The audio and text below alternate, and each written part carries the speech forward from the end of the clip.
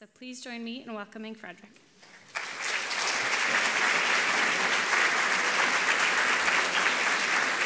Grazie, grazie. Buongiorno. Eccellente. So, okay. Benvenuti, buongiorno. Welcome and good morning. So, Botticelli, the Curator's View. You all have a handout. I'm just going to go over a few of these right now, but put something more interesting to look at on the screen.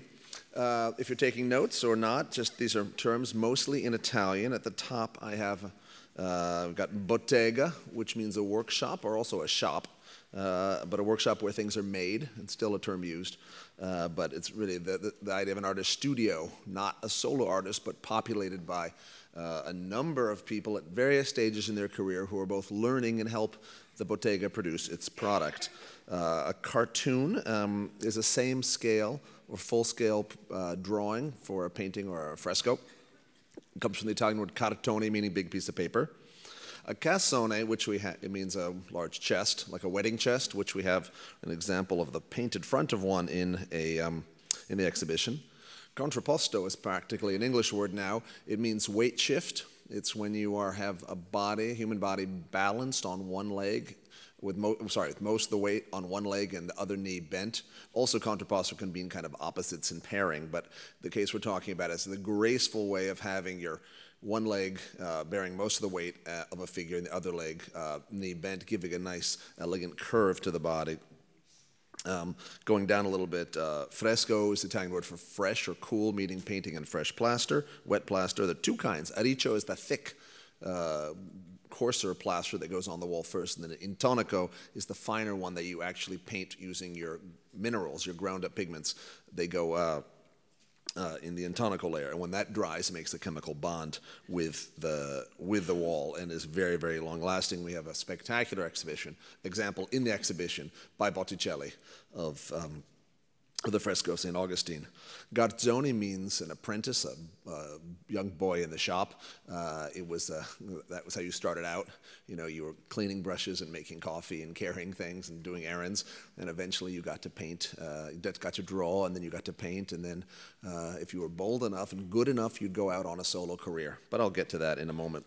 A pentimento is a visible correction in a work of art, generally in a painting where you can see something was painted earlier and then moved. It's typically a contour, like a hand was out further, then comes back, where the eyes were adjusted up or down. But sometimes they're changes of subject matter, you know. Cats painted in, cats painted out, you know. And these are decisions generally made by the artist, and we see them as precious testimony to the creative process, what is going through someone's mind. But they're also important because they generally indicate originality. If someone is copying something, they tend to make absolutely no changes. It's kind of rote. Whereas if there's a number of changes of contour, the foot was moved up or down, or things got switched around, or the headdress on the Virgin Mary's head suddenly was more complicated, then got simplified, those tend to be things done by the master himself rather than a later artist who's trying to just imitate or replicate. Quattrocento means 400 or 1400s in terms of a date. That's what we're talking about. Botticelli, as you see, born around 1444-5, dies though in 1510. So he is it's fair to say, the major Florentine painter of the Quattrocento, of the 1400s. Sacra Conversazione, sacred conversation. It's a grouping of saints from different time periods. It's not a picture of any actual assemblage. You could have saints from the biblical times, medieval, all together, and there's several in the exhibition. Tempera, of course, not to be confused with tempura, which is Japanese fried food. Tempera is using egg yolks, which is a binder, which dries very hard and very quickly. If you've ever left, sunny side up egg, the remnants on a plate, it dries very hard and fast. Then you mix this with pigments, and you get a kind of enameled surface.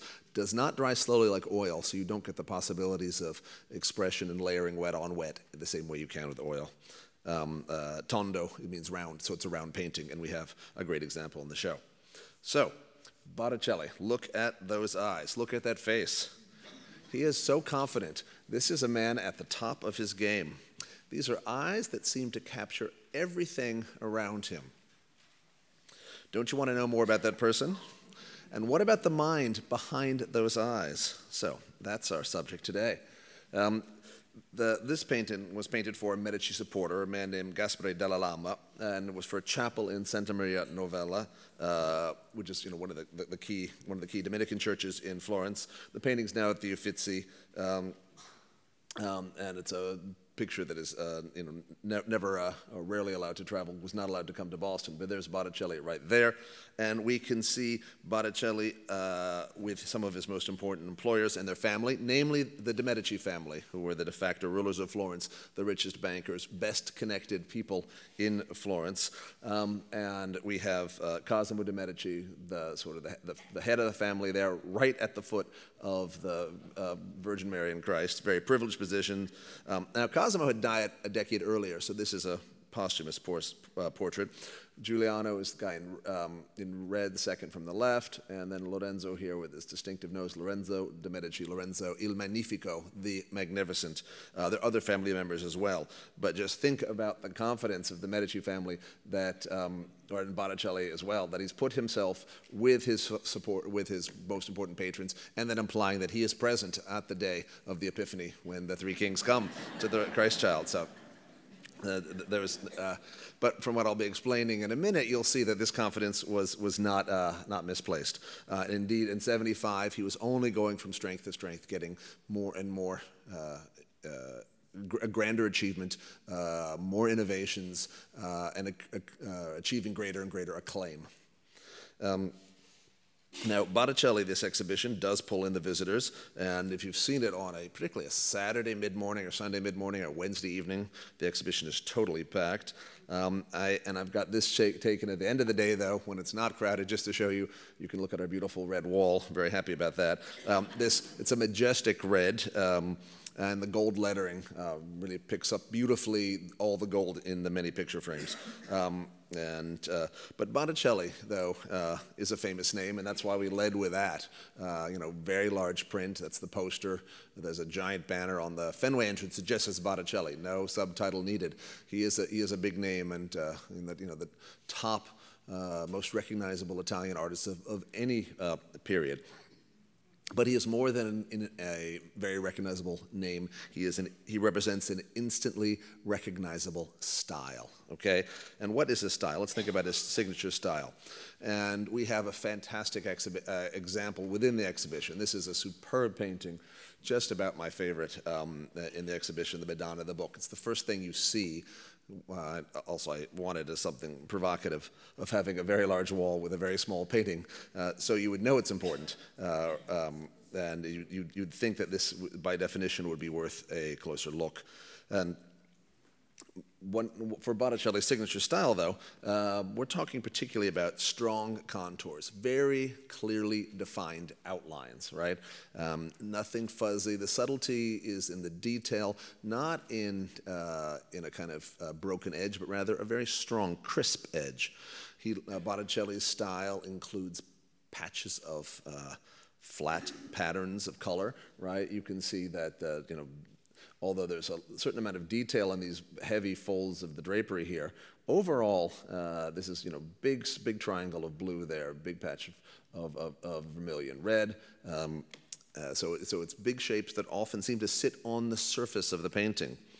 Botticelli is also famous for his transparent flowing drapery, and although her mantle is super thick, there's a beautiful kind of veil or head covering that comes down, which is extremely gossamer and quite an achievement right there. There's also quality of movement, and even in a picture where the figures are ostensibly sitting, just look at the movement of the Christ child's body. It would have been so much easier to paint him just sitting still, but no.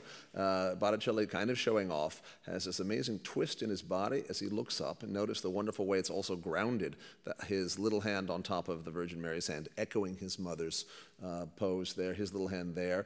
But he turns up and looks at her as if acknowledgement. They're both understanding that he will be sacrificed, so it's a moment of recognition. But this quality of movement is so important, as well as the porcelain complexions. All Botticelli's figures have amazing skin.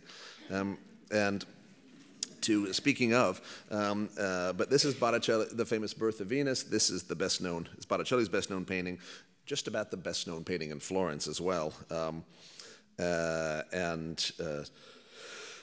this sort of painting is central in the Western concept of the beautiful body. It's an androgynous beauty. I mean, a lot of his sort of teenage men and women look kind of similar, and that's there's a sense in later Quattrocento Florentine art of an prizing an androgynous beauty.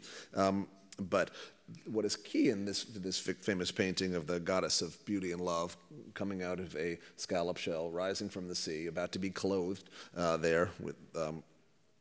But it's not just the high cheekbones and the ample blonde or chestnut hair, the willowy body. A key thing about Botticelli's beauty, and this cannot be emphasized enough, is that his figures flow through space with great agility. And this is the crucial quality is of gracefulness. And his statues, you see here particularly, but we'll see it in the exhibition as well, are graceful like an ancient marble statue, and think of an ancient Roman statue coming to life. And again, we have so often weight more on one leg than the other. The second foot seems to be trailing, gentle curve in the body, the strong contours, big patches of flat color. And we're going to kind of come back to this because we have better than a surrogate, probably a twin sister in the exhibition itself, and we'll be talking about that in a moment. But I want to explore how something so universal in appeal, right, so influential centuries later, and Botticelli very much still influences all kinds of artists, not to mention fashion and all sorts of consumer products, the kind of byword for effortless elegance. But I want to think about how this something that is such a huge brand was the result of an individual's personal creativity and vision of the world. So how an individual's way of depicting the world not only more or less took over Florentine art in his time, but then also has gone on to be very influential. But that came, it was one person starting this. So returning to the Madonna, the book. One of the goals of this lecture is to cover most of the works in the show, or many of them, give you more context. We're going to use them as well to consider what it meant to when the dominant brand of Florentine art in the later 15th century, the later Quattrocento, that is Botticelli's brand. How can you talk about an individual brand when it's produced by a whole group of assistants working in your bottega, in your workshop? So it seems like a paradox, but no, that was part and parcel of how art was made in Renaissance Italy. And also, since we're all friends here and can be trusted, I promise to end with a few behind-the-scenes glimpses of how we put together an exhibition of this scope, which is the largest Botticelli exhibition ever held in North America. Yay. Thank you. So where does this art come from? Where does he come from, Botticelli? His real full name, we call him Sandro Botticelli, but Sandro is short for Alessandro di Mariano Filippeppi. He was a leather tanner, and the nickname Botticelli, which means little barrel or wine barrel, may have come from his own chubby brother, who was kind of a hefty guy, and because of that, by some theory, Botticelli was the nickname stuck to everybody in the family. Botticelli, Sandro, the artist, he comes into contact with the art of drawing, which is disegno. And this is a word I should have put on the handout, but I'll spell it if you're taking notes. D-I-S-E-G-N-O, disegno. We're getting back to that, but the art of disegno, to how to draw, is absolutely fundamental in artistic training, then and now, but nowhere so more than Florence, right? The art of drawing has always been the art of disegno, buon disegno, the well-executed drawing, which means the well-considered form. That's absolutely essential in Florentine art. So he trains, Botticelli trains with a painter, Fra Filippo Lippi, and we have great examples by Lippi in the exhibition. I'll mention him in a second. But Lippi himself is deeply influenced by a very powerful artist who dies very young, about age 28, Masaccio.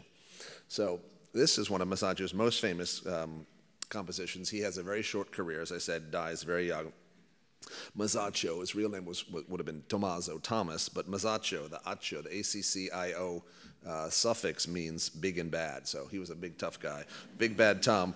And what's key about this, these were frescoes done in the Brancacci Chapel, which is in the Church of Santa Maria del Carmine, a Carmelite monastery or convent in the Oltrarno, that's the south bank of the Arno River in the south bank of Florence.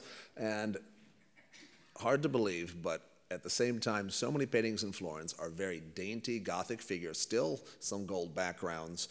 Everyone is very willowy in shape, and the point of departure seems to be Northern European elegance. But what Masaccio does is he says, I'm going back for all sorts of reasons to the beefy, sturdy types that come from ancient Roman art. And these figures have these very dramatic faces here that are very serious. I like the word gravity when talking about this, both in the sense of seriousness and also the sense of physical weight. You can see the bulk of their draperies, these substantial draperies that swirl around the bodies.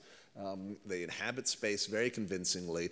Depth is something to be not ignored and use a gold background that's flat and precious, but rather see these figures sitting in space with a sense of perspective that as things further away from us get smaller, they diminish in scale. And but keep in mind these big figures here at the ends that kind of look like bookends, right? They kind of frame the composition. And you'll see in this precocious, very early work, this is just the beginning of Lippi's career. This is an important thing. This is in the exhibition. I'll make clear when something is in the show. The painting in the show is much more beautiful than you'll see on the screen. It has a jewel-like quality, but these big guys here with their big heads, strong, broad shoulders, sense of solemnity, all of this is seen beautifully in this painting.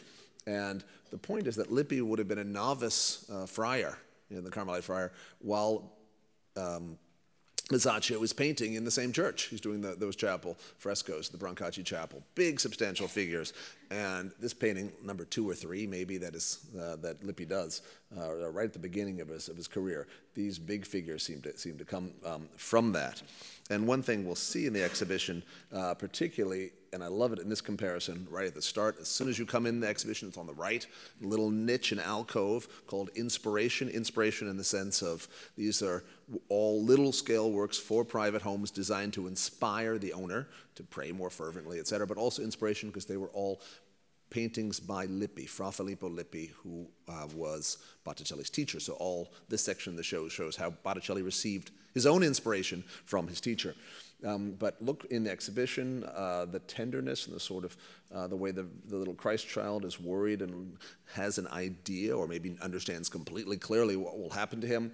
The sense of majesty of his mother, who is both humble and radiant at the same time. The wonderful way that her body is set into this niche with a gorgeous scallop shell motif at the top. The babies, the putti, the little sort of cherubs, are super chubby and kind of adorable in their sort of pudgy way, and then the substantial drapery. All those things are, there's a sort of, it's like sort of Masaccio solemnity with a bit of sweetness that is really Lippi's own. And what you see here in this really early Lippi, we can also show you in the exhibition at the end of his career. This is 35 or so years later. And this painting by Lippi, really magnificent. It's now big. It's a large panel with an interesting surprise. On the back, which I urge you to go around, I put a label on the wall behind the painting where there's no painting next to it, hoping that curious people like you will say, there's no painting there, and then you'll go around and you'll see the back. And it seems to work, but this Lippi has got so many of the same ingredients, right? The tenderness between the Madonna and Child. Look at the way that with her left hand she cradles his head. She understands that his sacrifice, he is worried, understands it too. There's a lot of great symbolism here. Look at the way they're hemmed in by this amazing marble enclosure, clearly a reference to the sarcophagus in which he will be buried after the crucifixion, or the emphasis on clothing, this kind of beautiful transparent muslin. He's wearing a sort of little nightshirt there, and then he's grabbing and kind of balling up the edge of her veil there. So the emphasis on textures of cloth, presumably a reference to the shroud in which he will be wrapped for his burial. A lot of things going on in there. So this is just but the tenderness is so important in this.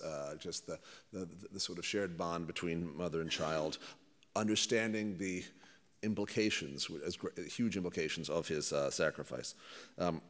So when we think about Lippi this painting is very important because not only is it an absolute masterpiece, it comes from Palazzo Medici in Florence, though we don't know where it was made originally. It's unframed because it originally would have been set in a tabernacle that is a marble, a stone-carved frame on an inside wall of a Florentine palazzo.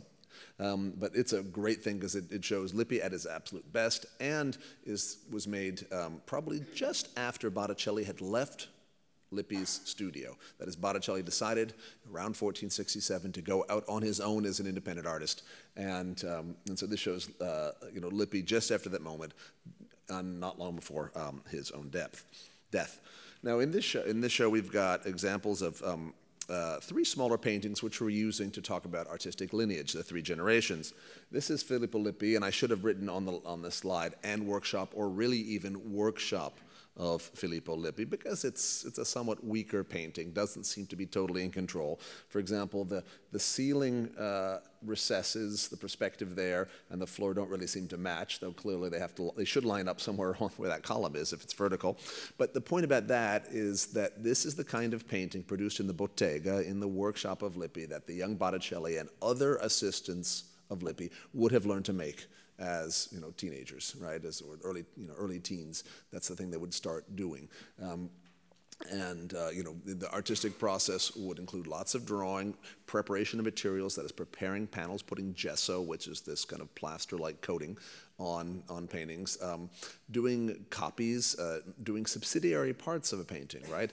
The master would be called in for the faces or the hands or the fancy drapery, but things like trees in the background or architectural features, and particularly when there's something really simple, like just a simple crown molding or a step, that's the kind of thing you would assign to someone else. Because the point was delegation. If you're going to get your brand out there and be as productive as possible, you need to focus on securing clients and coming up with compositions or the complicated details, the twist of a body, the special play of light on a face, and not spend your time doing the more drudgery aspects of execution of paintings. So we have this here as what Botticelli grew out of. Now, he quickly grew far past this, but as a young man might have painted things like this. This is a picture which hangs right next to it in the exhibition, which is the Madonna of the Loggia, so the Virgin Mary, of a kind of a complicated architectural setting. And compared to that of Lippi, we saw with that beautiful late one with that very heavy faux marble setting, which is simpler but way more successful, this one is trying kind of hard and not particularly succeeding. And I think you've got these columns here, and it's a loggia or it's a set of arcades, landscape behind, but the depth doesn't really work, and he's ambitious, but it's clear also the architectural setting, at least in this case, is not yet that important to him, or he's not figured out how to do it yet, because the emphasis is clearly on the figures. And I love again, the tenderness, the faces overlapping. I mean, that's straight from his teacher, Lippi, who does that often. There's a solidity to the bodies, and that's a key thing, both about Florentine art in general, but particularly in Botticelli. You really have these very strong contours, these crisply defined outlines, and that kind of sense of energy, though, and that's interesting, the face is overlapping the arm here. That's just the pose in reverse of the one I showed you a minute ago, the tabernacle, the painting from a tabernacle that's currently housed in Palazzo Medici. That kind of arm, this is so much like Lippi. What's distinctive, though, is look at the legs, right? The left foot is pushing forward, the bent knee here, and then the right leg is pushing off that. It's a stance that I have likened to that of a fencer, right? It's energetic. It's more than that. It's dynamic, and it's something you don't see in Lippi, right? So where'd that come from? Well, we can actually make one of that points. There's a contemporary artist of great talent, Antonio del Poliolo, and Poliolo means poulterer. His father was a poultry merchant, and Antonio was primarily, he had a brother too, they worked together, but he was primarily a sculptor, but also made paintings and prints. So again, what we think of as a Renaissance man. But look at this. This is that same kind of dynamic pose we saw before, pushing off to the right, left bent forward. And what's important about this, clearly Michael the Archangel has God on his side, because that's an awfully tiny shield for a very big dragon. But what I particularly like about this, this is probably a banner for processions. It's very large. The painting is heavily damaged, but it is really kind of a revelation in this exhibition. It's hard to see in its normal home, the Museo Bardini. Bardini was a famous dealer, actually, in Florence. And many of our 15th century sculptures, including, I think, the great Donatello marble relief we have upstairs, came through Bardini. He was the main guy in the sort of 1870s and 80s in Florence. But anyway, to see it here in Boston is a great opportunity, and then to see it near early Botticelli, that is so exciting. Think of, again, this dynamic pose. Not invented by Antonio da Pollaiolo. In fact, in turn, he had obtained this by looking, we believe, at ancient Greek and Roman art. Think of Greek vases, right, like a red figure vase, all those skinny, wiry runners, right, or warriors, skinny, with always shown in profile, with elbows out, knees out, a lot of energy in that. Not placid, but rather really sort of buzzing with power. And it's one thing. And then also think about a Roman sarcophagus, right? Roman tombs often have battle scenes on the exterior with, again, wiry, athletic types with elbows, knees out. So I would say, and Pollaiolo, in fact, also did was also a major printmaker. This is important, one of the very first prints to be prominently signed right there in the upper left. So the Battle of the Nudes, this is one of the great images of Renaissance art. It's not so rare. There are more than a few in the world. We have a reasonably good impression here at the MFA, which is in the exhibition. Now, it's a very strange battle. I mean, it's clearly, it's not clear who the various sides are. The point is actually not to win a battle. The point of this is to demonstrate complete knowledge of the human body. If you're a sculptor and you're used to making bronze statuettes, one of the great things about that is you can just rotate it in your hand, or if it's a big statue, you can walk around it. See it from all sides. You can't do that with two-dimensional works of art unless, as Pollaiolo cleverly does, he has the same figure shown from two angles, right? We've got this guy here, and he's then mirrored that way, right? This guy with an axe from that side, this guy with an axe from that side, guy on the ground, leaning over, leaning over. So it's all these repeated figures to give you the impression of walking around. I mean, to us, it looks like a kind of strange ballet, but as a print, it's an absolute tour de force. And so, again, very strong contours, small amounts of shading to reveal the three-dimensional or depict three-dimensional form, essential in Florentine disegno. So this kind of energy also, I mean, this print is later than early Botticelli, but I think that's an important point, that Pollaiolo is adding energy. And so you take a lot of Lippi and a little Pollaiolo, plus Botticelli's own inner sense of gracefulness and elegance, maybe, and that's how you get this young artist. Now, the third of our three, this is a sequence of three paintings on one side. The Pollaiolo I just showed you is on the other side of the room. This is Filippino Lippi. Now, Filippino Lippi turns out to be the son of Filippo Lippi. Filippo was, so it's Philip and little Philip, and Filippo Lippi was a friar, a Carmelite friar. That's why he was looking at Masaccio and getting all sorts of great ideas about art. He did transgress on his vows of chastity and ended up falling in love with a nun and having a baby with a nun, and the nun was the mother of Filippino. Now, they both got booted out of the order, but it's a happy ending because they got married and their son turned out to be a great painter.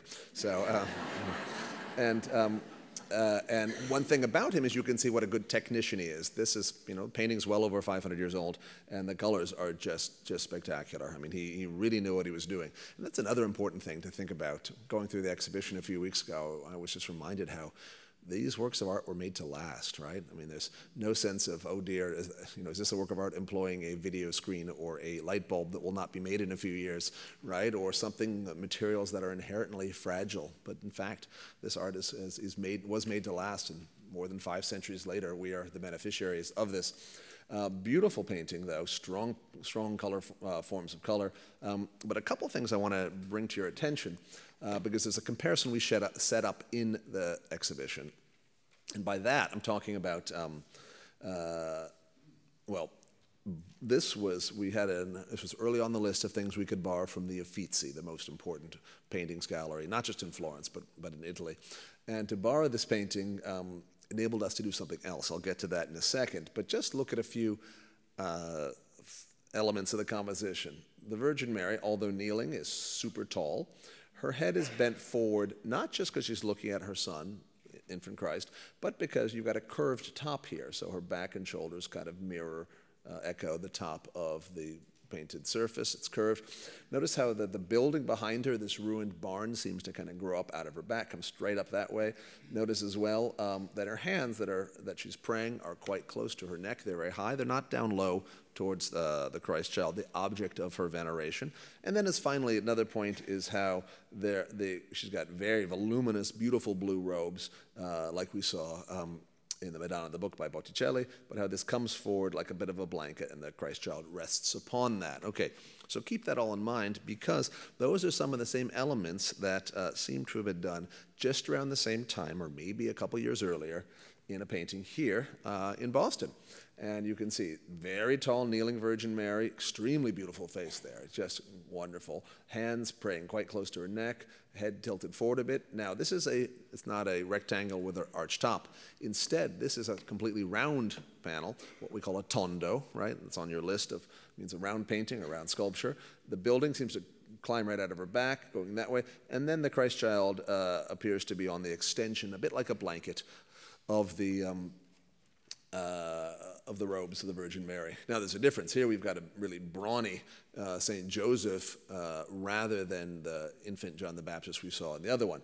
But one of the points we wanted to make in the exhibition, and that's the reason we could borrow this picture from the gardener, is that we have a once in a generation opportunity to put these pictures together, and maybe we could understand more which one comes first.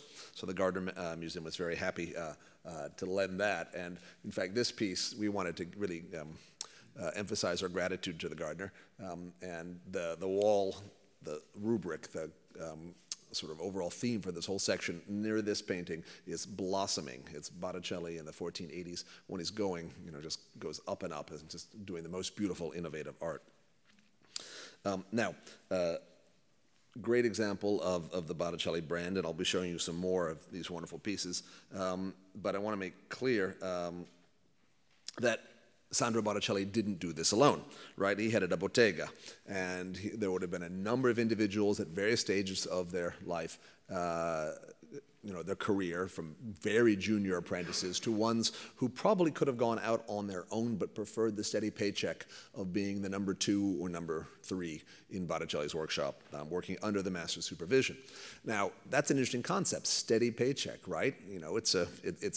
It's money. You get this. Botticelli was a big enough brand that he got regular commissions of all subject matter, and that's a really delightful aspect of the exhibition, that we have so many different kinds of paintings, right, on different formats. We've got furniture paintings, we have a fresco, we've got round, we've got vertical, we've got paintings for churches, paintings for private homes, things that are a very secular subject matter, right? The beautiful, glamorous, sexy Venus, and then things that are quite piously Christian at the same, in the same space. So, but in order to do that, to work for someone else when you're grown up, right, you have to subsume your own style into that of the master. You have to be able to swallow enough ego that you're actually you've got to decide you're more content to work in someone else's style than to try to create your own. Interesting psychological challenge. Remember, Botticelli didn't stay in Lippi's workshop. He could have, presumably, he was that good, but instead he wanted to go out on his own. Now, there is a surviving, very precious record of the mid-Quattrocento, that is mid-1400s, training of artists in Florence. And this is a number of albums and also some loose drawings that were not assembled in albums by an artist named Maso Finiguera. And Maso was primarily a goldsmith, but a good draftsman. And these are interesting because these are drawings about drawing. And we have here a Garzone, that is a shop boy, a young apprentice, in a bottega. And he's working, he's learning to draw, and so this is someone making a drawing, Maso making a drawing of one of his own apprentices, which is a way of acknowledging that the human body is central to really all aspects of art, particularly in the Renaissance, but also the act of drawing is central to learning creativity. You can't develop things in your head until you have developed your hand as well. And the disegno, remember the word I spelled for you a minute ago, D-I-S-E-G-N-O, it is the basis of Florentine art. And disegno is a double meaning, in the Italian language. A disegno is a drawing, that is an actual drawing on a piece of paper, the physical thing.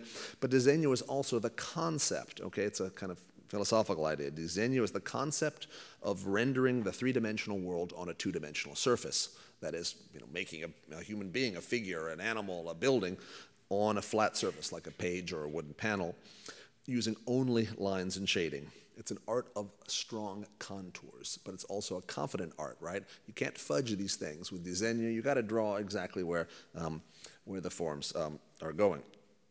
And here's another drawing, maybe a few years later. This is in the Uffizi, and you can see this one it's quite precise. You can even look at the sort of shoes the guy is wearing, this Garzone, this pupil, the hat he has, puff, big thick coat, might be winter, right, to be wearing that many clothes. And it even has an old caption. It says, "Vuoi essere un buon disegnatore, vuoi diventare un buon architettore," which you could translate as, "I want to be a good draftsman and I want to become a good architect." This seems to be a period motto or declaration, right? This is how a young artist, by the act of drawing and drawing diligently, could first learn how to draw, but then you can apply it to anything in the visual arts. And this is a key concept with disegno, that if you can draw well, you could go into goldsmithing, or you could go into painting, or sculpting, or architecture, or textile design, or all sorts of things. So this is a wonderful drawing as a document, because it gets us sort of into the workshop, at the time when Botticelli was a young man. Now, as I said earlier, the Garzone, there's various terms of apprenticeship where sometimes you get training, but sometimes the family would pay. It depends how much work they would do. It was usually set for a term. That's a complicated topic, but the key thing is you would start with the most menial tasks, right? Like sweeping up and doing errands and preparing colors, that is grinding minerals and making paints. But you'd get more and more elevated, and particularly through lots and lots of drawing sessions, you would get a firm grasp of rendering three-dimensional space, and then you'd start copying the master's own works. Beginning in the later Quattrocento, artists are now looking very intently at ancient Roman sculptures, right? And they're trying to draw them, deciding that the Romans had already figured out the principles of beautiful proportions and elegant forms, and they were a greater civilization. And so the great project of the Renaissance was to integrate these ancient Roman and Greek forms with Christian subject matter, and that's, of course, how we can explain so much of 15th century Italian art. In the 1390s, Cennino Cennini, who writes a kind of handbook for painters, and he makes clear, he says that disegno is the basis of painting, right? You can't be good with a brush until you're first good with a pen or a stylus. That's absolutely key. And Botticelli's own workshop was the prototype, or workshops like Botticelli was the prototype for something like this a couple generations later. This is Florence. Baccio Bandinelli was a big sculptor in Florence in the mid-Cinquecento, mid-1500s, and he's a big rival of Michelangelo. And you see this is an evening drawing session, right? You've got fires burning here. There's anatomy, there's like various skulls, sculptures, there's a skeleton there. These things being drawn by an oil lamp. They're looking at the same motif from several different angles. Artists probably talking to each other, critiquing each other. There's sculptures up here, things that could be drawn. And indeed, part of a bottega, I should emphasize, is not just the people in it, not just the various assistants that could be marshaled to do a commission, but also part of the bottega is its contents. You'd have portfolios and stacks of drawings, right? You'd have all sorts of sculptures. You'd also have the actual materials for making paintings. You'd have lots of brushes and various things for mixing and sort of palettes and things like that. But the contents of a studio was very important, so much so it was passed down to the next generation. And artists who didn't have heirs would try to assure that one Garzone would be brought up well, really trained, and then who could carry on the family workshop.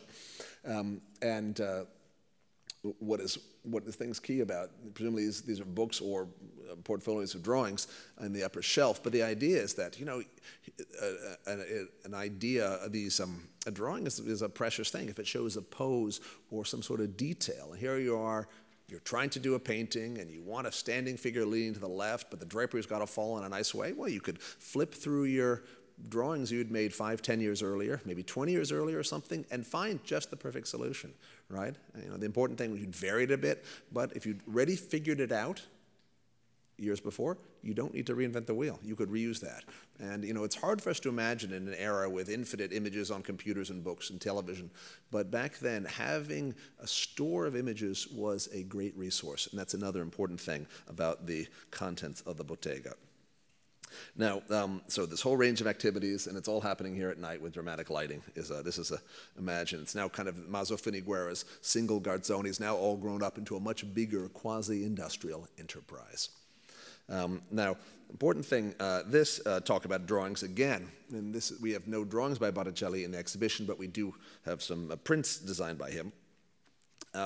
And right from this, notice this beautiful figure here at the right, how graceful her pose is, and how just similar the feet are to the great painting. Again, this picture on the left, large canvas, is in the exhibition. Absolutely outstanding work.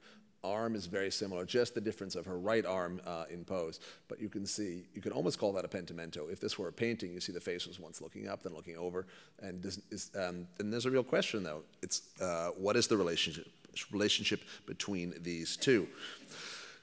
A drawing allows great versatility of function. You can make multiple works out of the same drawing. You could even make a new drawing and then make other works, or as I said a moment ago, you could go back and find the drawing that seemed to have the solution to the particular problem in your head right now. This drawing is so similar to the painting. Was it just before, or maybe it was made just after?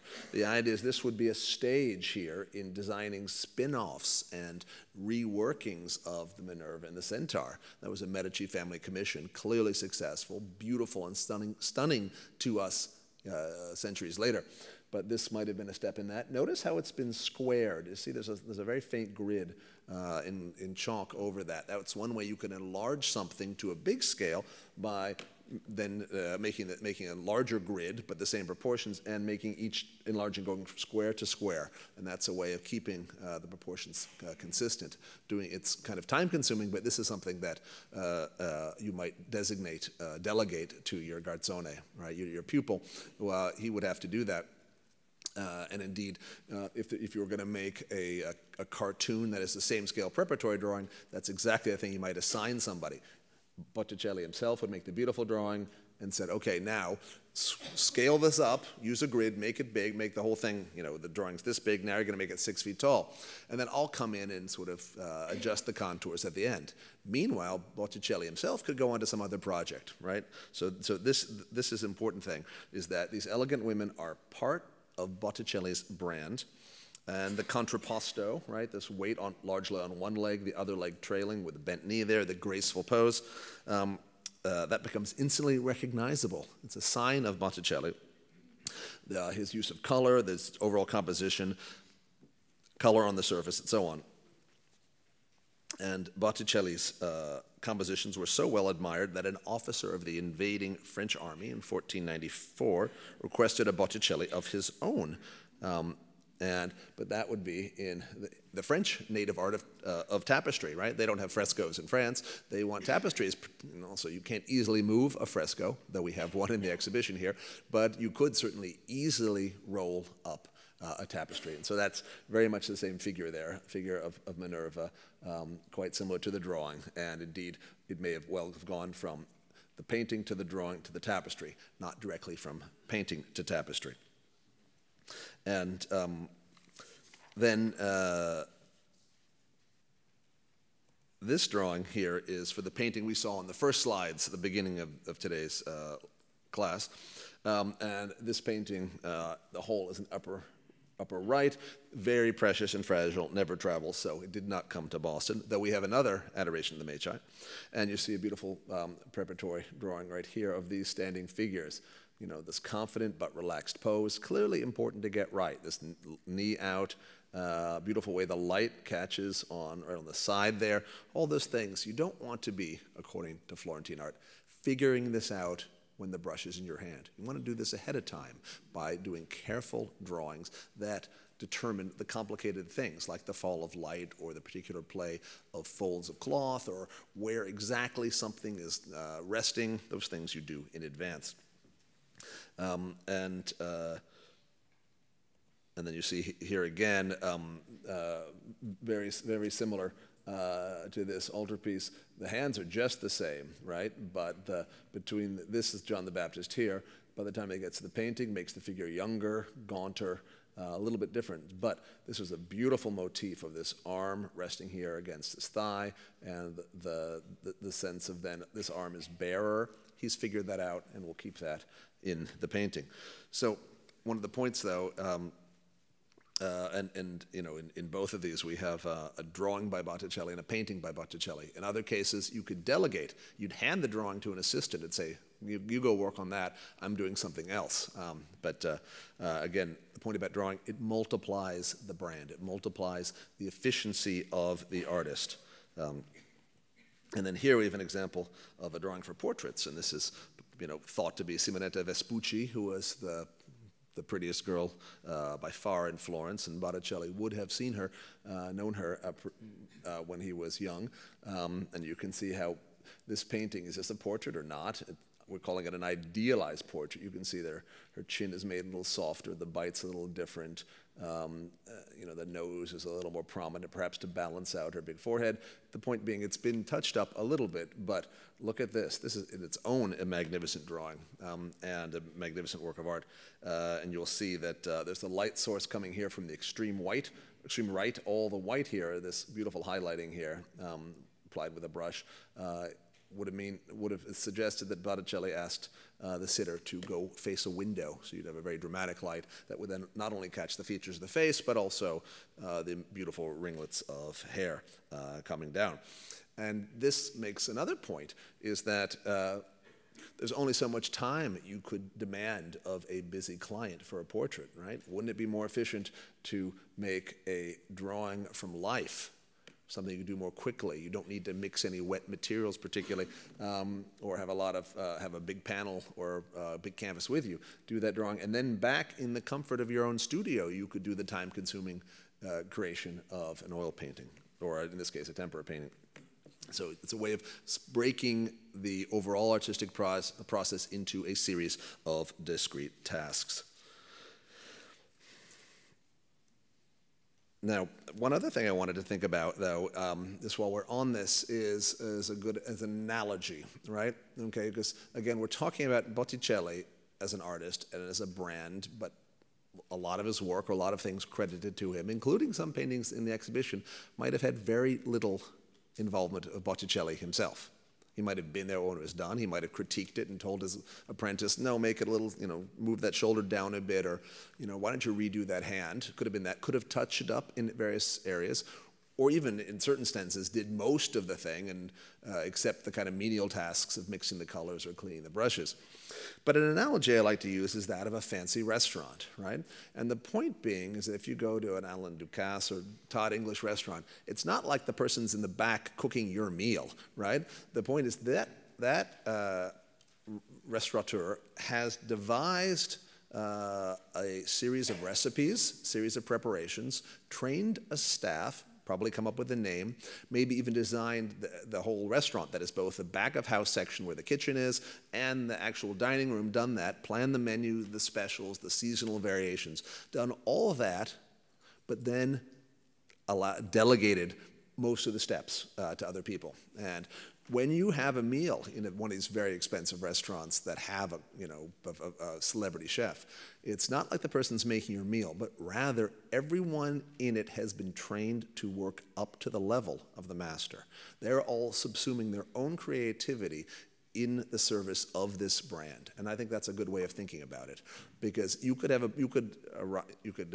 take delivery of a quote Botticelli painting in the 1480s with maybe not a lot of Botticelli in it, but you would still be happy overall because it looked polished and had the strong contours and instantly recognizable appearance of a Botticelli.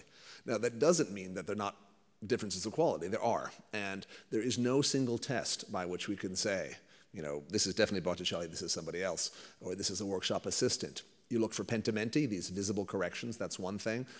Close relationship to a preparatory drawing is one. A lot is based, though, on the overall execution. If it's really beautifully done, the handling, if the fall of light, if the textiles, if the textures are really effective, And with Botticelli, you're looking for beauty. If it's really beautiful, maybe it's mostly Botticelli. And there are things that are much weaker that we would say, okay, Botticellian workshop or lower down workshop of Botticelli or school of, style of, imitator of. We're getting later and later and further geographically from the physical bottega. People that might not have ever studied with Botticelli just looked at his art. But these are judgment calls. So in some ways, it's a bit like legal questions where you have to persuade a jury or a judge rather than there's not a sort of scientific basis. But the point with particularly by the later 15th century, patrons are looking for specific styles, and there are documents where we'll get to one in a moment where very discerning figures, major patrons, big nobles, very rich figures, kings, etc., want to know who's the best artist in a certain city, right? And so that's very much an idea of brand as we consider it in a modern sense. So again, a key point about the assistants, that is the helpers in the pupils, they help multiply the master's productivity.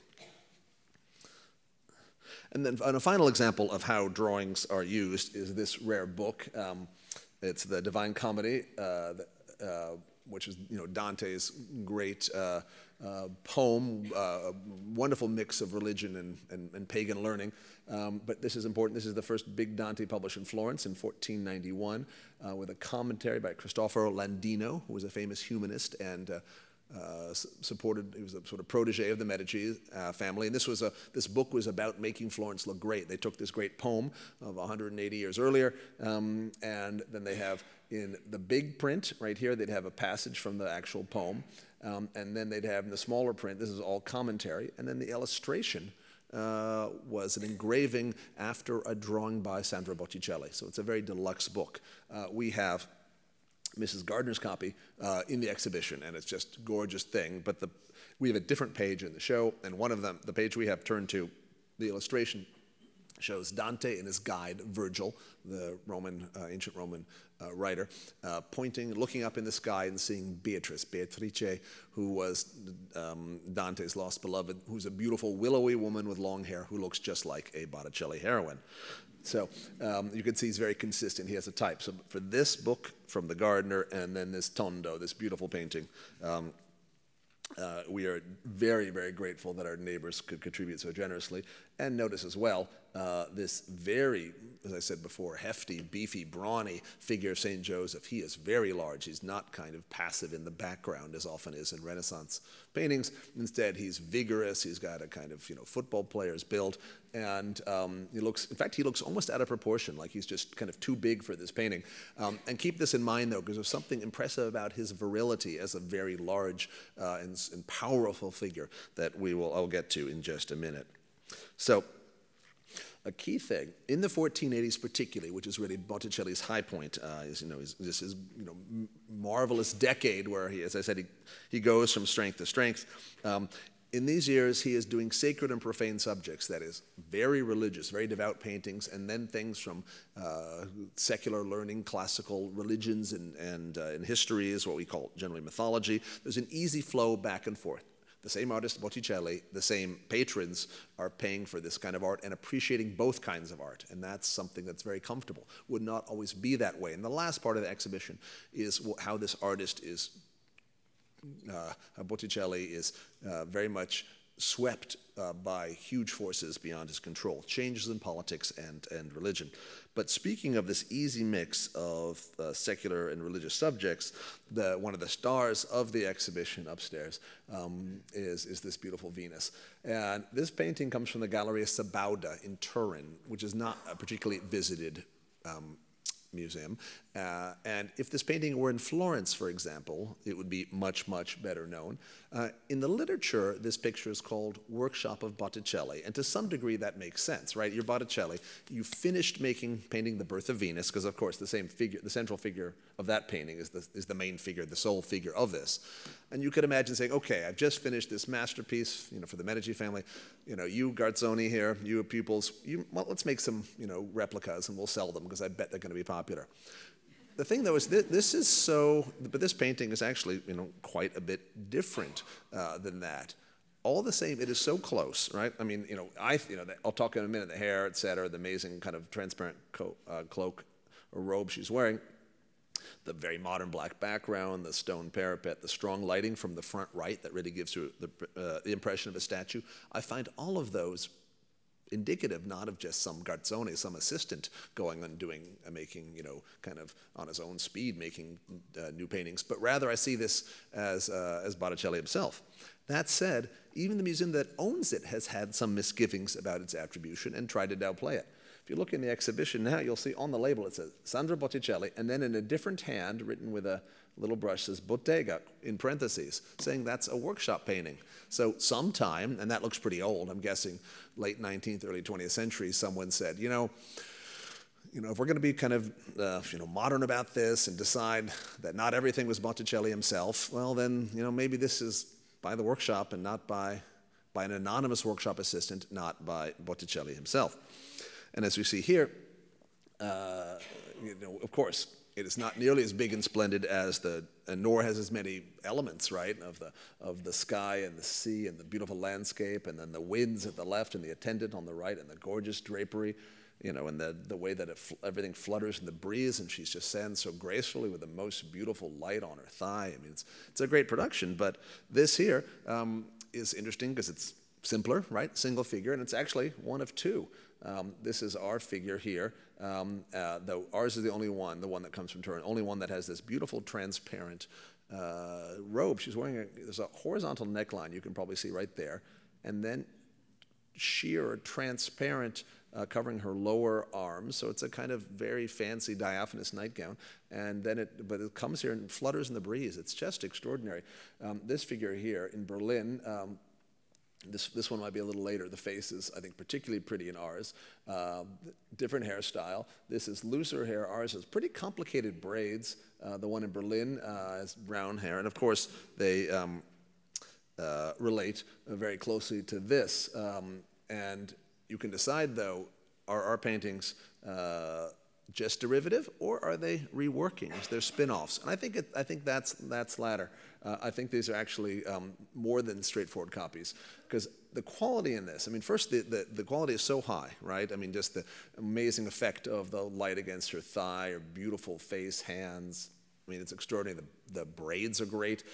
The little pearl in the part of her hair, it's very beautiful. And above all, that negligee, that costume is just spectacular. So, I think those are beautifully executed and also kind of complicated as ideas. This is not a straightforward, neither one of these is a straightforward copy. And if this is not Botticelli himself, then it's his #1 best studio assistant in the single 2 best weeks of the whole guy's career, right? And so, and if I'd like to know who that figure is, right? Who is that person, right? And so the point though is in Turin you cannot compare this to another great Botticelli, but you can in this exhibition because we have the Minerva and the Centaur from the Uffizi, and I think putting them together, I feel that we did the right thing by calling this Botticelli on the label, the picture on the left, and then lower in the text of the label saying some scholars believe this was produced by assistants in the workshop. That's enough of a disclaimer, but I feel quite confident that this is an absolute masterpiece, and we are super lucky to have it in Boston. So, it is impossible to avoid the birth of Venus when you're in Florence. Right? You can get on a mouse pad or an apron or a calendar. And it's also, an image that seems pervasive in modern culture. It's quoted, and lots of fashion designers use that sort of figure, and memorably was used in James Bond's Dr. No of Ursula Andress rising from the sea. But I've got, as impressive as Ursula Andress is, I think ours is much prettier. But I want to emphasize now for a minute, not just Botticelli's extraordinary popularity in our time, but 3 instances of Botticelli's great esteem during his lifetime. To get back, we thought a lot about context of how the art is made, but let's think about how it was received by his most astute peers. One is a wonderful fresco from the Church of Ognissanti, All Saints. It's a detached fresco. It was pried off the wall in 1564. And this is present in the exhibition. because it was taken off the wall then when the church was remodeled. There was a choir screen that was taken down. These were put then on the side. This was put on the side walls. It's a portable work of art. And in fact, the coat of arms are little wasps, vespae for wasps, and for this Vespucci family. So the same, probably the same, the woman we saw earlier, Simonetta Vespucci, her family would have been the commissioner of this. But this is St. Augustine in his study, and this was done, we're told, by Vasari, who was the great composer, compiler of biographies, that this painting by Botticelli was done in competition by this one by Domenico Ghirlandaio, one of his chief rivals. Same year. This is St. Jerome in his study. The point is actually that Augustine is writing a letter to Jerome. And as the story goes, and Jerome, while Augustine's in mid-letter, Jerome dies, and Augustine realizes it. And you see the consternation on his face. He puts his pen in the ink pot. He touches his hand to his chest in a sign of kind of sincerity, realizing that his message will never be read. And it's a very moving painting. But Vasari implied that there was that there was a competition, they were seen as really rival works, and that from the detail in this face, and it's extraordinary. In the exhibition, go spend some time in front of this fresco, just how precisely rendered the bearded faces, the eyes, the hand. I mean, it's in a kind of hyper-focus, like we've all just gotten a new pair of eyeglasses, new prescription. It's really crisp. But implying that this greater detail of the face meant a greater psychological complexity, right? Botticelli's figures are not just beautiful; they are also of deep thoughts. So that's the first one in 1480. And from the quality of this, you can see why Botticelli was called to Rome just about a year later, in the autumn of 1481. He goes to paint in the Vatican along with Perugino, Lorenzo di Credi, Ghirlandaio, who was the one of the St. Jerome just a second ago, and Cosimo Rosselli. And these were the best artists of Lorenzo the Magnificent, right? And Sandro is assigned 3 of the side walls in the newly built Sistine Chapel. This is Pope Sixtus. And these are the stories of the life of Moses, and you will, of course, notice first these big virile male figures, but also the power and gracefulness of these women here near the well. Just beautiful, these Botticelli types. Great landscape, too, though, truth be told, his emphasis is always on the human figure. So that you're called to Rome, that alone says you're one of the great artists, and you get to do 3 frescoes rather than 1 or 2. Well, the most revealing document, though, comes about a decade later. And this is an unidentified Milanese agent, so an agent for the Duke of Milan. He's the agent of Ludovico il Moro, probably the most powerful man in Italy, who wants to know about who are the best painters in Florence. And so he writes this survey, or a kind of report of who the great painters are, and I'll translate in a second, but you can see Anno Aria Virile for Botticelli, that's the first one, Opera Ragione, Integra Proporzione, then Filippino, di Frati Filippo, that's Filippino Lippi, son of Filippo Lippi, Aria Più Dolce, sweeter mood, or sweeter atmosphere, and then Perugino, or Perugino, another famous painter, then Domenico da Ghirlandaio, Buon Maestro in Tavola, on panel, or even better, in muro, on frescoes. So, looking at them now. So we have here Sandro Botticelli, excellent painter. So this is, again, priceless, really precious testimony. These are people of great acuity talking about the top artists of the time. Now it's also a decade has passed since he was painting in the Vatican, but Botticelli is still listed as #1. His works have a virile atmosphere and are made with great thought and whole proportion, okay? And you see that in this picture, which is in the exhibition. And we've got this beautiful centaur right here, but looking absolutely miserable because Minerva, the goddess of wisdom, has totally dominated him. And she moves so gracefully. She's not just beautiful, she's incredibly powerful with a shield on her back and a huge pike there in her left hand. In her right hand, she grabs so elegantly the hair of the centaur there. So that makes total sense that this agent of the Duke of Milan in the early 1490s would note the virile atmosphere in Botticelli, and things are made with great thought and whole proportion. I mean, that's a very good statement. And then compare that to Filippino, who's the son of Filippo Lippi, who's the star of the beginning part of our exhibition, son of the finest master of his time. His works have a sweeter atmosphere. And you can see the sweetness here. This is a beautiful painting in the Badia in Florence, but look at these faces, so sweet. But overall judgment, Duke of Milan, I don't think these have great quality, right? Then Perugino, a unique master, an excellent frescoist. His works have an angelic and very sweet atmosphere, and this is true. I mean, Perugino is really the sweetest of them all. Just look at these figures right there. Beautiful painting in this case. Remember, these are not the paintings specifically that the Duke is talking about, but he's trying to sum up the artist's art in a few well-chosen phrases or adjectives, and this one, to our mind, seems a great example. And then finally, Ghirlandaio, who operates a big bottega in which Michelangelo was at one point a pupil. Then the final point is Domenico Ghirlandaio, good panel painter, even better on walls, that is painting in frescoes. His works have a good atmosphere. He's expeditious, so he gets a lot done, and has many commissions, right? So I think that's really wonderful testimony, with Botticelli, though, at top. So in thinking about how the exhibition was put together, I'll give you a few minutes on that to conclude. We had the option to borrow this death mask of Lorenzo the Magnificent. He dies in 1492, and that's the end of this golden age where you have lots of commissions coming to Botticelli in this easy mix of classical pagan material and Christian religion.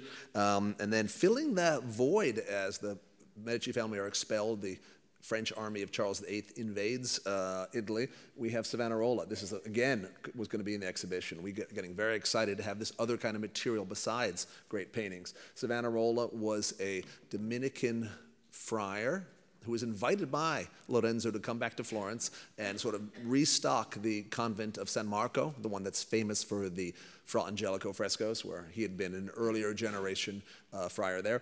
And Lorenzo wanted a great preacher, and boy, did he get one. Savonarola had magnetic eyes, a booming voice, was the most charismatic preacher. He could preach to hundreds or even thousands of people at one time with his, in a very convincing manner. He was preaching doom and gloom, the end of the world, if the Florentines didn't get their act together. The city was being punished because the Florentines were too wicked, and they needed to reform quickly, giving both the sense of his strong features, his sense of self-confidence, but also this harsh message. Look at that. That's the sword of God coming down on Florence, right? So the subject matter of his sermons was tough. He seemed to affect everybody, and certainly Botticelli was somewhat affected. You could not escape it, and members of Botticelli's circle and family were among the really deep adherents. This was a possibility to borrow this locally, okay? This painting is probably too damaged to be displayed normally at the MFA, but it makes sense at a university museum. It's owned by Harvard. It's a mystic crucifixion. In this picture, you normally have Virgin Mary here and John the Evangelist here. Neither one is present. Instead, we have Mary Magdalene desperately throwing herself on the ground at the base of the cross. And she's looking up at an angel, very tall and elegant, striding forward with a weapon in his right hand and in the left hand holding a animal by the foot. We think that's a lion, the marzocco, which is the symbolic lion of Florence. So the punishment of Florence. We have torches falling from the sky, right there. These are torches falling from the sky as these black clouds are pushed away. And then God the Father in the upper left is presiding on a throne as this golden light comes down and bathes the now cleansed or purified city of Florence. This is apocalyptic. It's end of the world. It must relate to some specific sermon because it's a very complicated idea. But we're dating it around 1500 because it was 1500 like the year 1000, the year 2000, the big round number. People thought the world was going to come to an end soon. A painting not in the exhibition, but it's got the same figures of proportion, same proportion of the figures. We call this, just like that's the Mystic Crucifixion, this one's called the Mystic Nativity, only painting dated by Botticelli, the year 1500. You've got all these strange angels going around dancing. It's kind of similar in mood, again, apocalyptic or end of the world. Our exhibition also had the possibility of a relatively new rediscovery. This was discovered in 2005 in Prato, just northwest of Florence. Major painting, but interesting. It's about a third or half life size, but it's on a shaped wooden panel, right? So it's a kind of it's a modified contour, like the contour of his body. And this was it's fascinating that something by such a famous artist could be discovered as recently as 2005. And then we'd also have an Adoration of the Magi. These are just some of the highlights, where it's hard to tell which actually are the three kings. It's an unfinished painting, lots of good disegno in the background, this underdrawing, the last thing on your list of terms, where you sketch out areas before you put on the paint layer, just to figure out exactly where they would go. Sketching on the panel or the canvas would come after a certain amount of drawing on paper, when you're really certain of things. So it's not clear which are the three kings. There are a number of candidates. They don't have crowns. They don't carry gifts. But also interesting is this figure right here, who seems to be touching the edge of St. Joseph's robe with his hood and his nose and mouth and the features. Looks quite a lot like Savonarola, and I'm not really certain, because Savonarola becomes the de facto ruler of Florence. He does these bonfires, the vanities, where presumably paintings by Botticelli went up in flames in these book burnings, along with board games and musical instruments and mirrors and things like that. But by putting a figure who could be Savonarola, is he trying to sneak in after, then Savonarola is actually, is later killed, and poor Botticelli has to witness these, terrible changes and convulsions in the society. But by putting Savonarola after his death in a painting, is that showing that he's sneaking him in, that he still is an adherent? Or by having Savonarola looking away, he's saying he's turning his back on the Holy Family? So, some of these things are up for debate, but it's a very thick and complicated historical question. We could also, within the exhibition, include some of our own works possibility. And this is a big print. It's it's about 3 feet tall. 2 plates of the Assumption of the Virgin, very much in Botticelli's late style, after the death of Lorenzo the Magnificent and the coming of Savonarola, when the secular subjects begin to drop out, and instead his later work is religious and quite severe in mood. And then finally, paintings not known well at all. This is a late Botticelli, and part of our exhibition was to rehabilitate, or even just consider the idea of late Botticelli. That is, according to Giorgio Vasari, the great biographer, it said that Botticelli fell so much under the sway of Savonarola. He became too religious, and his health declined, and he lost his way. And so one of the things which you look at paintings from this period and later, this could be even a bit later than this, but the point is his colors are getting cool, the forms become simplified, everything gets flatter. Now, we didn't do this alone. We had a whole bottega, you might say, here of people working at the MFA, but also we had a partner museum, the Muscarella Art Museum in the College of William and Mary in Williamsburg, Virginia. And they're a much smaller museum, but we partner with them because they do a lot of the groundwork, legwork on exhibitions, and also for a quirk of the calendar, they need to have a show open in early February because it's Charter Day, the celebration of the anniversary of the school. So they often open shows in late January. As you know, late January, early February is low season in Boston. Not a lot happening here, but by a show that opens in late January will close in early April, which means it can come to Boston in mid-April, which is the marathon and high season here. Lots of tourists, all the graduations, lots of people coming through town. So it's been a natural progression. This is actually the 4th show we've done jointly with the Muscarelli. And when they presented us with a list of works that they thought we could borrow together, our forces, we were quite excited. And then, as I said, we were going to expand that with a number of works borrowed locally, which we're calling Boston's Botticellis. On the label of these works, it says BB, right, which stands for Boston's Botticelli, so Harvard, Gardner, MFA. But BB is also the initials of Bernard Berenson, who was a century ago the great expert of this material. And one reason American museums, particularly around Boston, have a lot of things that are Botticelli and his contemporaries. Berenson thought in the late 1890s, early 1900s, that really the most wonderful time ever to have been alive would have been under Lorenzo the Magnificent in Florence. And his examples of his best painter, Botticelli, are part of the message. So this is not MFA. This is William and Mary, the Muscarella. A bit like a college art museum, they've got a huge, a lot of text. They have they're professors. They explain everything. But they've got a title and a subtitle, and even their subtitle has a subtitle. So we decided we would not do that here, but I did take great admiration of the beautiful red color. And this is a central thing about museum work. If you see a beautiful color, no need to be original. Just take their color. Okay. This is their installation during the process of installation, okay? And you can see there's the death mask of Lorenzo, and this is the medal showing Savonarola, so you really see the shift there. They've not put up their labels yet. This is that beautiful shaped crucifixion I mentioned a minute ago. They're beautiful red. And then here you see it packed with people. Their texts are now up. It did extremely well in Virginia, kind of an extraordinary thing.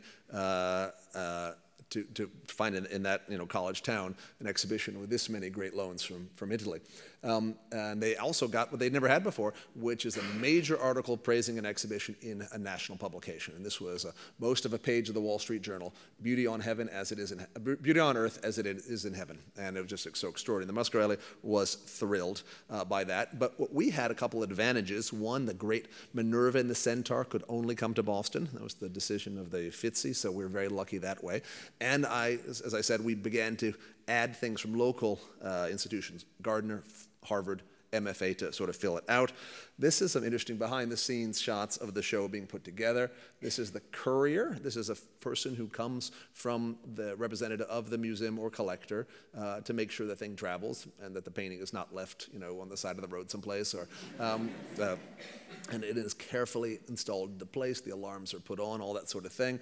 And this is one of our paintings conservators. She's wearing called an optivisor, which is a high magnification to look very precisely at the surface of the painting to make sure that nothing bad has happened to it during the transit. We've got things already up on the walls. This shows the beautiful Lippi, the late painting by Filippo Lippi. It traveled without a frame. It was packed beautifully, but we had to make put it in a big kind of plexiglass box or bonnet to protect it, examining the surface very carefully to make sure that everything is fine. Interestingly, frames tend to get damaged a little bit, but that's kind of the point. Just like your suitcase protects your clothes when you travel, the frame protects the edges of a painting. And then on the back wall, so these are two couriers from Italy right here. Again, the MFA conservator examining things. This is a color printout, kind of a poster just to figure out where on the wall the painting is going to go. Because of course, once it's up on the wall and the courier, that is the representative, leaves, you can't move it, right? So you got to know exactly what you want. And then on the back is that print, that engraving of the Assumption, which is an MFA work. And one thing we did is we put all the MFA works up first before any of the works from Italy arrived. Now this is the Madonna, the book, putting that up on the wall, and it's one of those things where they, I said left, right, higher, lower, and then, finally came to a good conclusion. This is just the mock-up of the lettering, which is going to be done in white vinyl, which is very easy to read, big print, so very happy about that. And there you see it. All installed and beautifully lit. And lighting, of course, just like with movie stars, lighting makes a huge difference. This is the center part, blossoming with the great Minerva and the Centaur there in the middle, and the Venus. So very happy about how that turned out. It does not look so empty these days. This is the last section where we tried particularly to talk about late Botticelli and to think about Botticelli's work after the death of Lorenzo in 1492 and the coming of Savonarola and the bonfire of the Vanities and these convulsive changes in Florence. That's the cross from Prato. Our electrician was able to do a wonderful, I said, could you put a dramatic spotlight so we have a nice shadow on the back wall? And he definitely did that. And then finally, I want to just end for a minute thinking about our own painting, right? Because long after the exhibition closes, we still have the works in our permanent collection. And this is this Botticelli. When I was hired by the MFA in 2001, I came and quickly did a brief survey of the most important Renaissance paintings. I was hired as the Italian paintings curator. And I think her face is very beautiful. I mean, she looks quite a bit like the actress Uma Thurman, I think. And I liked her hands. I never really liked the way that John the Baptist seemed stuck in there, kind of awkwardly. And the architecture is kind of strange, though there was an interesting pentimento, a visible correction. The flowers were originally bigger, taller. They were lilies, and then they were replaced by roses. That was interesting. I wanted something like this. This is what we want. The Madonna of the book, something very graceful and lyrical and detailed and softer, not hard and rigid, because the MFA painting is admittedly hard and rigid. One thing you can do, though, to improve a painting is to put it in a more favorable frame. Now, this shows three different frames around our painting. The one on the far left is the painting's frame up until the mid-'80s, and it really made it look like a Christmas card in the big red. The one in the middle is a beautiful, and that's a reproduction frame and not a good one. The one in the middle is a beautiful old frame, but two problems. One, it's so deep, right, and it cuts off the bottom and the sides quite a bit, and the top. It's just not the right size. It wasn't made for it, or vice versa. I wonder if this frame actually was made for a relief sculpture. Imagine a marble that's a bas-relief several inches deep, how well it would look in there. The other problem, though, is there's a greenish blue around, alternating with the gold, that kind of fights with the bright blue of the Virgin Mary's robe. They just didn't go well together. Instead, we had this beautiful frame made in London about 6 years ago. Sadly, the price of gold was very high then. But this is a Florentine frame from around 1500, and even in this photograph you can see how it makes the blue really sing. Gold does bring out the blue within a composition. And so a key thing about this picture, as I began to get to know it and see what various experts had said, is they acknowledged that it was stiff and austere and rigid, but that's not because it was done by a workshop assistant, but rather because it's a product of late Botticelli, when his own style, in response to personal piety and these great changes around him, became sort of more severe. Also, in the course of the research, was important seeing a painting that had often been related to it, and this is the Lancaransky Tondo private collection, exact same composition as ours. And indeed, though, notice how that John the Baptist in the upper left seems a little better. If the composition's round, it makes more sense than in the rectangle. So this was an exhibition, and I was able to see it at the Victoria and Albert Museum in London last year. And when I saw it, I was overjoyed, because that painting is so ugly. And our picture, by comparison, is much more beautiful. And, you know, I mean, just think about this, though. I mean, imagine how my heart would have fallen if I had gotten there in the exhibition and seen this, and theirs being really wonderful, and ours, in comparison, kind of a dog. But see, you can make an apples-to-apples comparison, you know, for face, hair, hands, figure John the Baptist. Every single thing is so much more subtle, so much more beautifully executed. So I would say that one is workshop of Botticelli, and ours is mostly Sandro himself.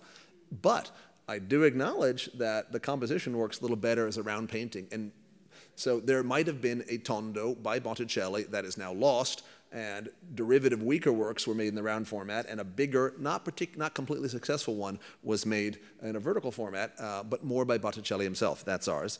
But the missing piece, though, is to not just to see these different arguments, but to put our painting in juxtaposition with a truly great late Botticelli. That's this one that has come from the Galleria Palatina, which is Palazzo Pitti in Florence.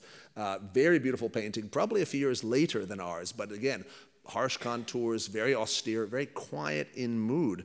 And this one has an extraordinary motif of the Virgin Mary lowering her son, Christ, to the embrace of his cousin, John the Baptist. See how the Virgin Mary and Christ are beautifully parallel?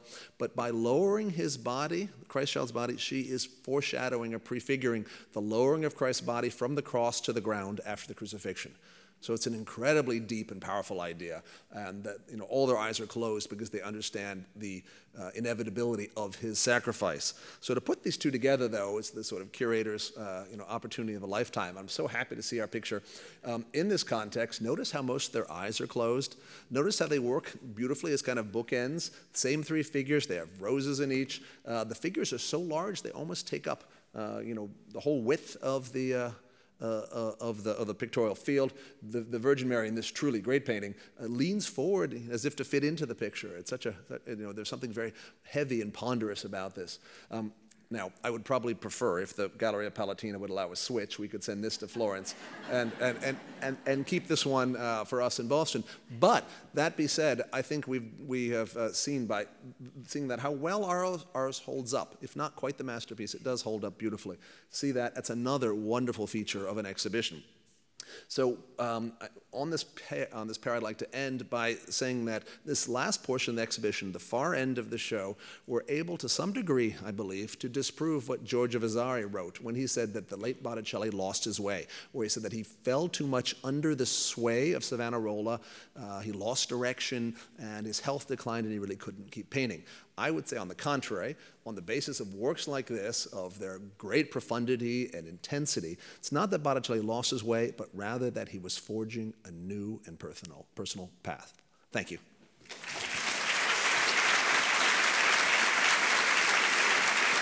Thank you. Grazie.